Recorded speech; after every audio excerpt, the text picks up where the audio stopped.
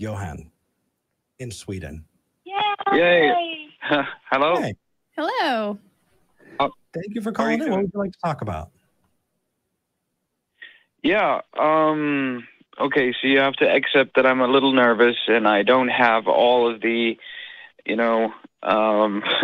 science in my head to back up all of what I'm saying. But this is what I believe in, and what I have been, what conclusions that I have reached.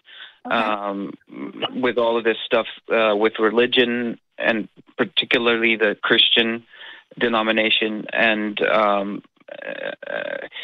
so basically, I am very sensitive when it comes to how people interpret and read the Bible.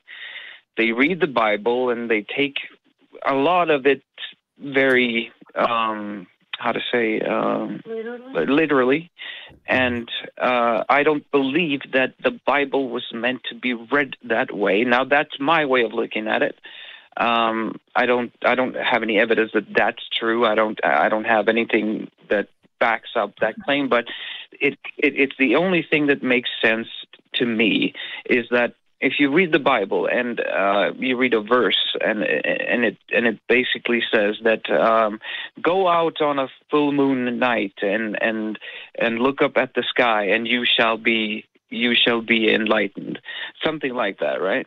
Okay. And people do this and then they go up and look at the sky and they don't feel enlightened, right? And the Mormons actually have a version of that. Yeah. The Mormons will go to your door and say, pray for it at night, pray to receive the truth, and God will reveal himself to you. And if people say, well, it didn't work, they say, well, then you didn't do it right. Exactly. You're good so far. So how does that have to do with proving God to yourself? It looks like in the notes that you were saying you wanted to talk about how you prove God. Because of one perspective that I've had on spirituality and separating spirituality from psychology and my own personality, which is a kind of Buddhist way of looking at things, I guess. Sure. I don't know, but so what is God to you? What is your definition of God? To me, I want to know the truth, right? So I'm on a journey still. I don't think I've reached the final conclusion or anything yet. But what it seems to me to be is this continuous, companion that I. And when I say I mean the sense of yourself that you have that is continuous throughout your life, that doesn't ever leave you, that people often say, it's your inner voice, or follow your inner voice, or believe in yourself, because. So do you? I'm trying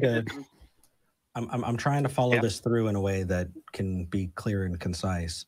Let me try and repeat this back to you. Yeah, it sounds like what you're saying is that your inner monologue or your identity, the way that you understand yourself, is tied into your definition of a God. No, not a God. I don't want to call it. I don't want to call it God. I don't want to call it he or she. So God to me is more of an it. It's more of a force. It's more of the evolutionary force that is, to my mind, not blind, but an intelligent kind of permeating force. I've got some questions for you, Johan, if that's okay. Yeah, sure, go. Yeah, because a lot of what you're saying sounds very similar to where I was maybe 3 years ago. I left a religious background and I realized this isn't right. I'm not sure why yet. I don't have all of the answers. I don't, but I know I don't believe this. I know that this doesn't feel right. So let me go look for God elsewhere. And the assumption was always that God existed in some form. Maybe I just had the wrong version. Maybe I just had the wrong idea, and I needed to be open to different interpretations or different religions. I did dabble in the whole Buddhist thing for a while. I dabbled in Wicca for a while. Then I became a pantheist, right? And the idea that, oh, well, the universe is God, and what we feel when we talk about God and that concept comes from our connection to the universe. And then I started doing more research and thinking exactly the kinds of things you brought up. Well, it's an intelligent force. Okay, well, what is intelligence? Where does intelligence come from? What kind of structures, physical structures, are needed to house intelligence? And slowly I started realizing, oh, wait, when we talk about intelligence, we have this ethereal, like ephemeral sense of, oh, well, it's this sense of myself. It's my inner voice. But in reality, in the concrete, when we're looking at this from a naturalistic scientific perspective, intelligence and sense of self come from the physical properties in our brains. And so once I realized that, I was kind of at a loss to explain how a universe could be conscious or intelligent or have intention. And that kind of led me into atheism. Right. Yes, okay, so that is where I kind of went, oh, now I'm going in from one world to the next. Like I'm going from the world of the mind, which I also identify is a realm of divinity, if you will. It can be a realm of hell if you're suffering mentally, which I've also been. Johan, that sounds very flowery. Sure. I think you're starting to use words in ways that you're just changing the definitions to fit your changing views. And it's a common literary tactic, but it doesn't really help when we're trying to make ontological claims. Well, I'm trying to. Sorry, I am nervous. But okay. All right. when you said that you were going to, you were investigating the intelligence claim that like it's a force, you know, and then you kind of realized that well, we have intelligence, and that can be measured in psychological, terms and so forth. Take for example, what I want you to kind of understand is, take a psychedelic trip, for instance, that you can measure. And a lot of people. Question, Johan. I'm trying to follow the response here, because the statement was, are you that your brain is where your thoughts live. Well, don't start. If you start, like, it's impossible to have a conversation, and if I'm interrupted all the time to try to clarify claims, I'm sure you understand. I'm sure you understand where I'm trying to go. And if I can reach my conclusion, I think you'll understand, even if I'm not talking in perfect terms or defining everything perfectly. I don't know. Have you ever had a conversation over like a cup of coffee with anybody? Absolutely. Just talking. Yes. And the format of this show is one where there's a back and forth. Right. The lowest and slowest points are when we're being talked at versus when we're engaging with each other. And so the reason I hopped in is not because I'm trying to be a jerk, but because I'm going, okay, we're now at a point where the conversation has moved to, you need to have a brain to have intelligence. And so when you started talking about a force, I thought, okay, cool. Johan is going to tell us how he thinks a force, something without a brain, can have intelligence. And so when you were responding, I was looking for that. And because I wasn't exactly finding that, I was wondering, are we still on the same topic, or have we moved elsewhere? Oh, okay. So you were confused by where I was going. I see. All right. No, I don't have any proof that there's intelligence without a brain. But when I look at all the things that science actually says about the world, the evolutionary claims and so forth, the origin of species, for instance, it sounds like nature is creative in a way that I can't deny, and whether that's God or whether that's just a force that helps evolution further complexity, for instance, or novelty, that the universe has some kind of need for evolving. I don't know. What if we don't?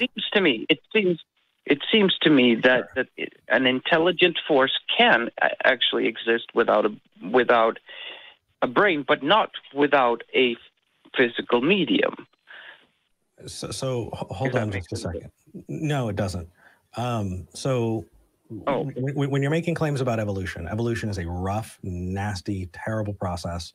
It takes way too long, and there are screw-ups way more often than there are any productive changes made. And that being said, I think that's evidence against that claim. That said,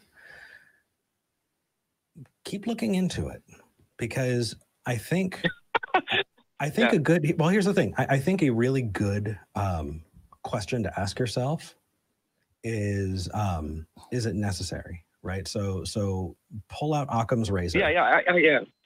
And go, exactly. Okay. Is it likely that, through naturalistic processes, the world, fleshed itself out the way it is? Or do you need extra structures on top of that to make it happen?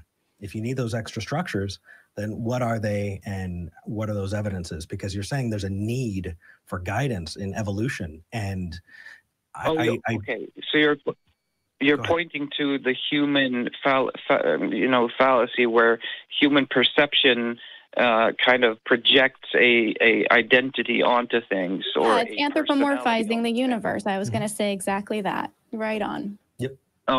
Yeah. Do you think that that's kind of where I grind to a stop with my reasoning sometimes, but yeah.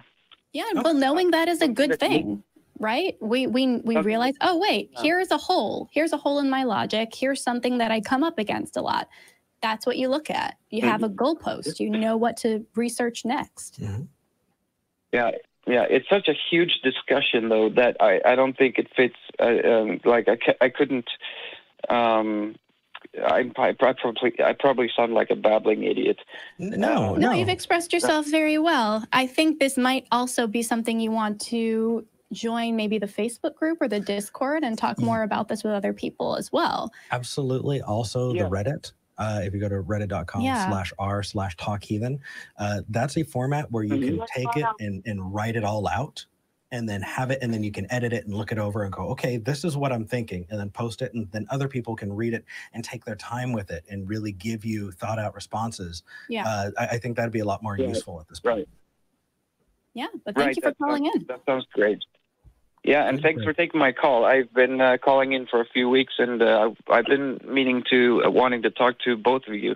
You are extremely intelligent to me. I absolutely appreciate what you do, because what you do is so important in the times that we are living in right now. Thank you. Thank you.